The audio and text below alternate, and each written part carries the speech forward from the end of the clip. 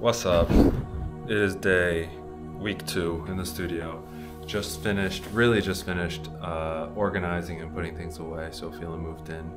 Wanted to show you a little tour. Here we are in the studio. Kind of by the front door now. We've got some pieces that I'm working on, large pieces. And then we've got some finished stuff over here on display. Those are spoken for, they're on our way out.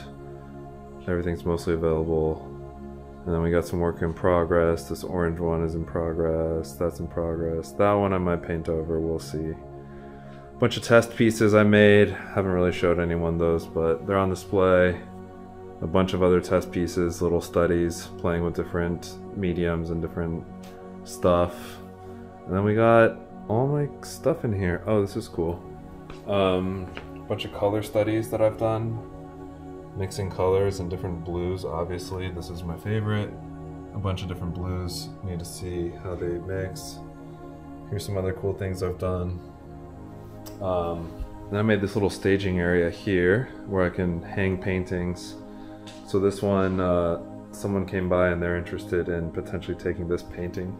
It's called Abyss, so I wanted to put it up hanging so that when they came in to see it, they can see what it looks like on a wall. It's good to show an example so they can really see literally exactly what it's going to look like.